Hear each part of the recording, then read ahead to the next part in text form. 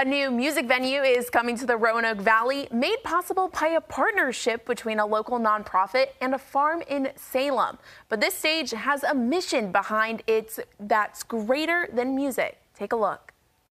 Playlist for Life Foundation is a local nonprofit focused on spreading awareness about mental health, substance abuse, and suicide prevention, all through music.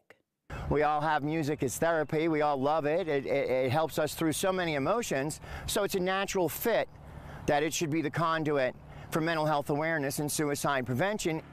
The nonprofit is now planting their roots in Salem, creating a 100-acre music venue and camping facility in partnership with Garrett Farms. I got really behind the movement. I'm a combat veteran with PTSD, so the Mental Health Treatment Association was right up my alley, and we started talking together, and the whole relationship just kind of formed in it. It felt like it fit. So not only will the music spread a message, but it'll also bring people together to support local businesses.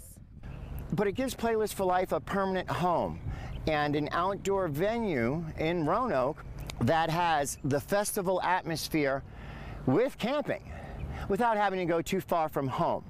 Reporting, I'm Sydney Jackstimer, 10 News, working for you.